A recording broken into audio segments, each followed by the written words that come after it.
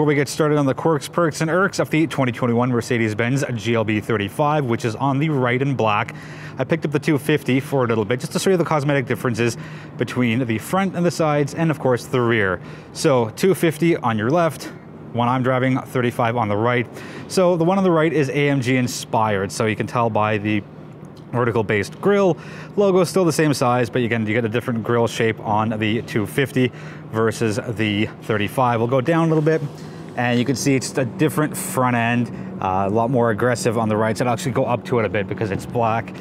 So you can see right there, there's a little more detail there as opposed to on there.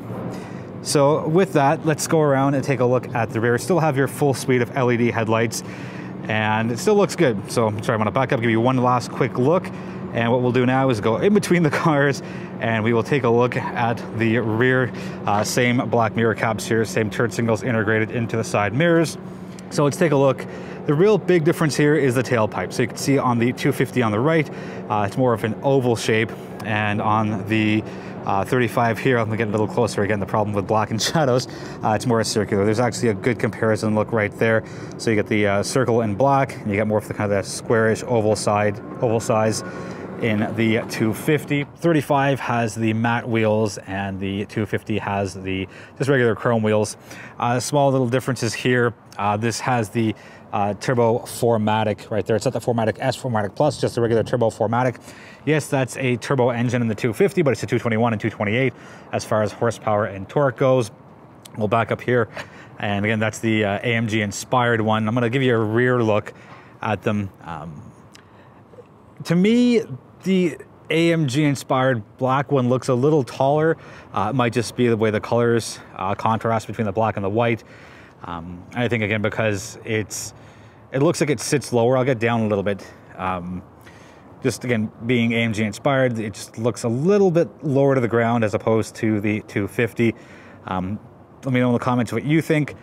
Both great vehicles. I would pick the 35. I like the performance that Mercedes delivers.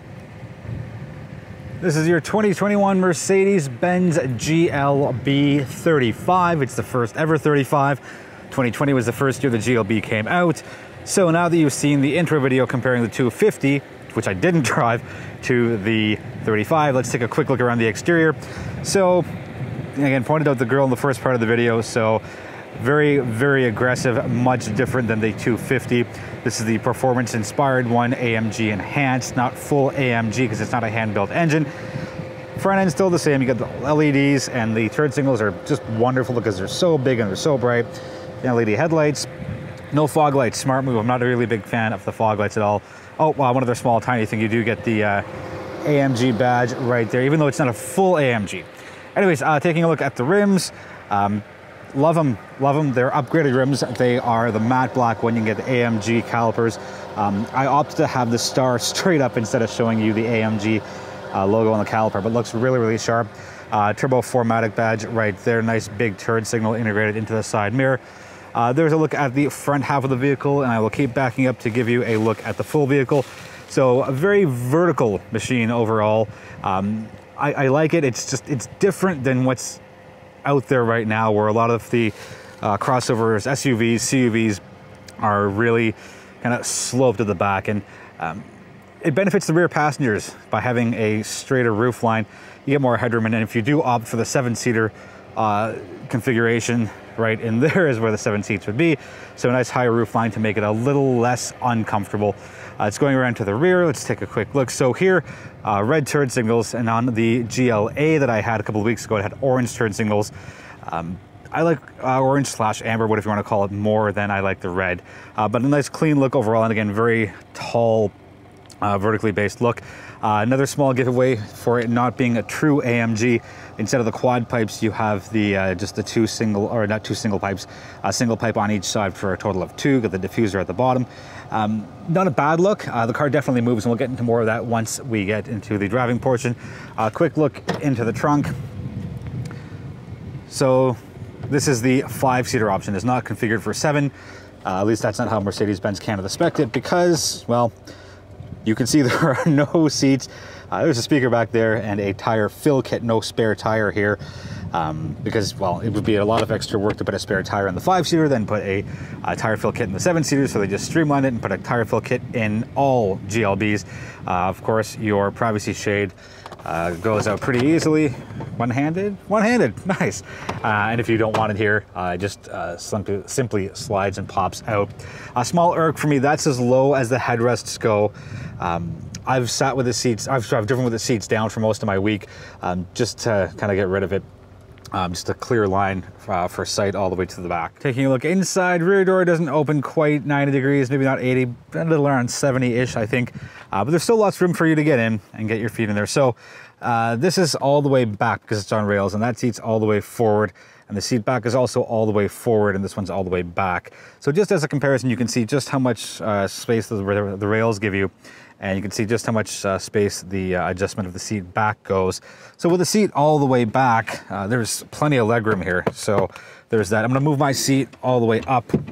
So now you can see it's aligned with that. Oops. And my knee is actually pushing up. I can't get my hand in there. Remember now, my specific seating position, I'm all the way up, all the way back. And there's really no reason that you should be sitting all the way back in the rear seats. Sorry, all the way forward in the rear seats in a 5-seater configuration. I guess, well, you can if you want to. You do whatever you want. Anyways, it's a quick look in there. You do get one USB-C port there. You get a couple of vents and a touch of storage and some net storage behind the seats as well. Let's close up the rear door, take a look up front. Big perk for me is the 4-way adjusting headrest, so up and down, forwards and backwards. This being the GLB 35, you get extra bolstering on the seats.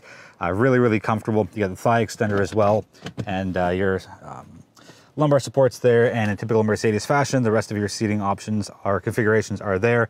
A bit of an irk, no storage here. Just to kind of straight pass through. I did put a bottle here because if I put it up here, it kind of gets in the way of the HVAC stuff, so not to worry. Lots of space there, and there is your trunk release upgraded Burmester sound system here.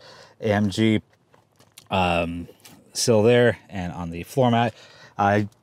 Paid option gets you this beautiful part leather, part Alcantara steering wheel with the AMG at the bottom and the red stitching. Feels really sharp, feels a little weird. Sorry, looks really sharp, feels a little weird. Having the softer material here and then the leather here, but you do get the little center stripe. So nice move there. This does have the upgraded pair of 10.25-inch infotainment screens. There's a cool look at the opening graphic. I really like that. Mercedes has such a great attention to detail here. Start stop button. This won't take too long because this is very similar to the interior of the GLA that I had a couple of weeks ago. I set it to sport because I like the yellow, very springy, very bright.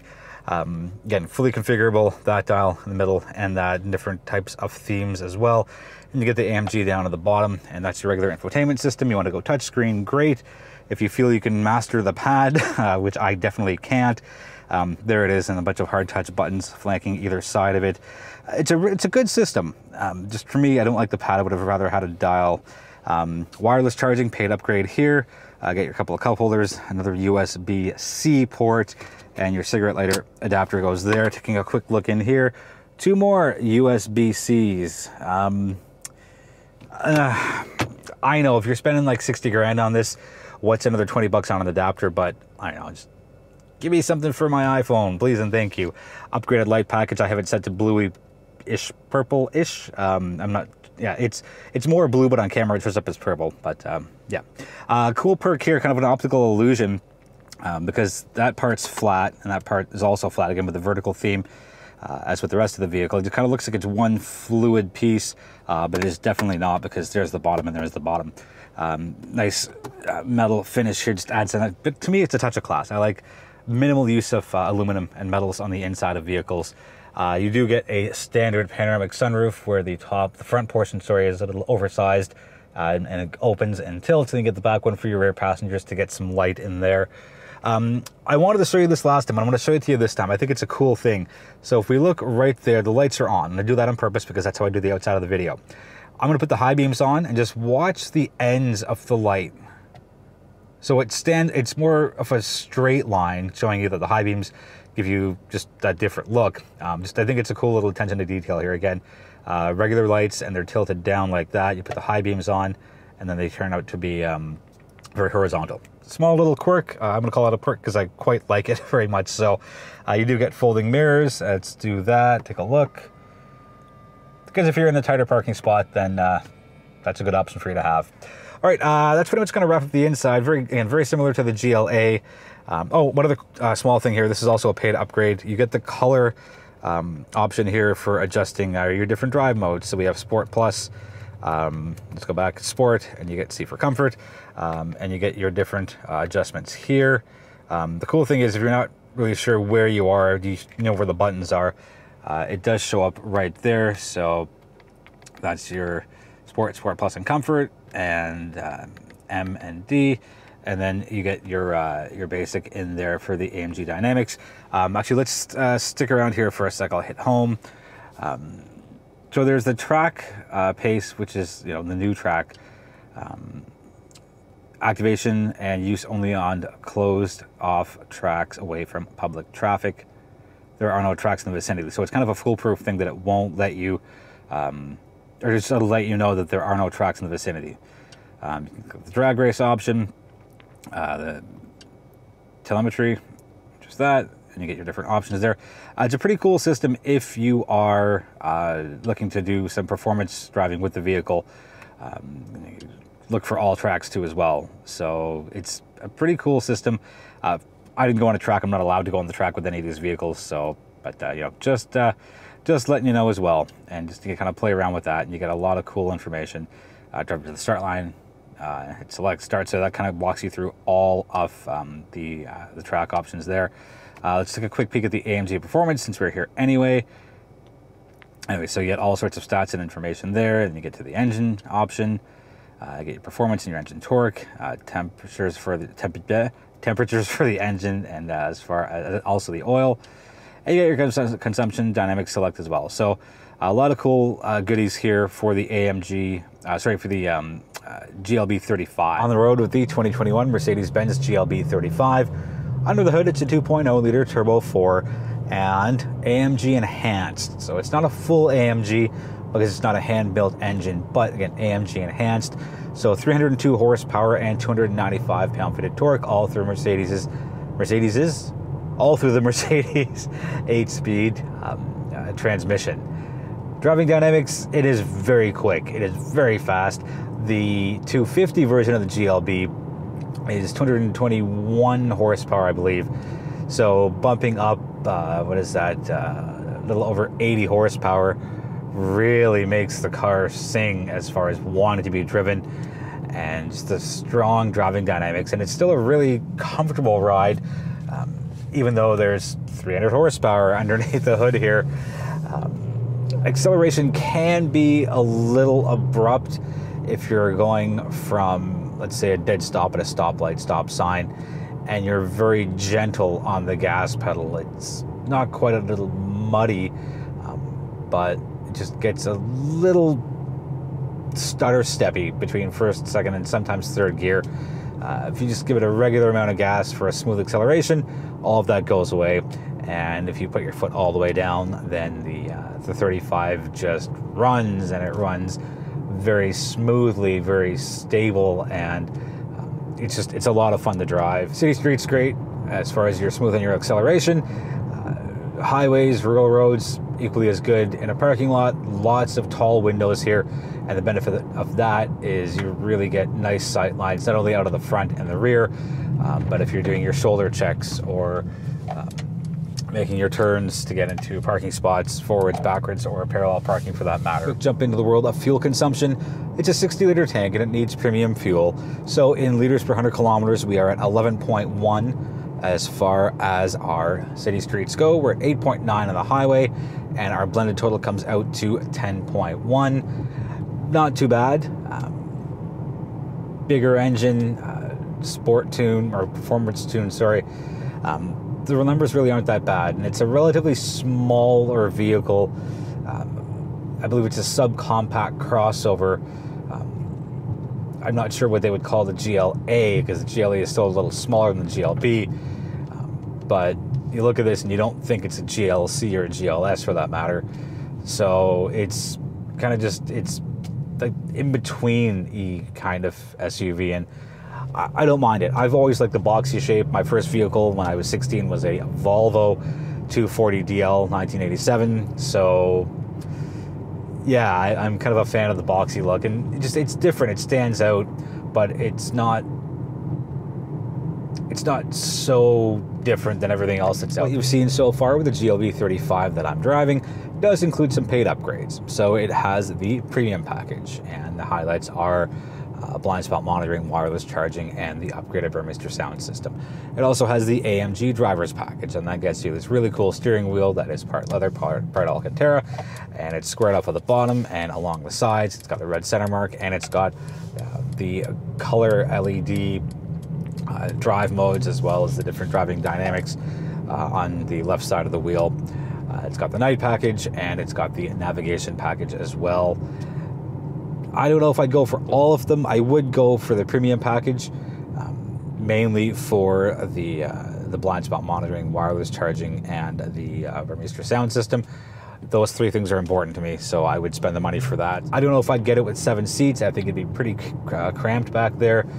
For anyone, regardless of what size you are, I would pretty much configure it in black like it is here, and with the 5-seat option. But you get a massive panoramic sunroof as standard fare. I would get the nice matte AMG wheels. Those things look absolutely gorgeous. And the classic rim design just puts the exclamation mark on it. If you've got any questions on the GLB 35, let me know in the comments, and I'll do my best to get back to you as soon as possible. Thank you so much for watching. I really do appreciate the support, and feel free to subscribe if you haven't already, and feel free to tell somebody about the channel who you think might enjoy what I do. Be well, be healthy, be safe, and I will see you in the next video.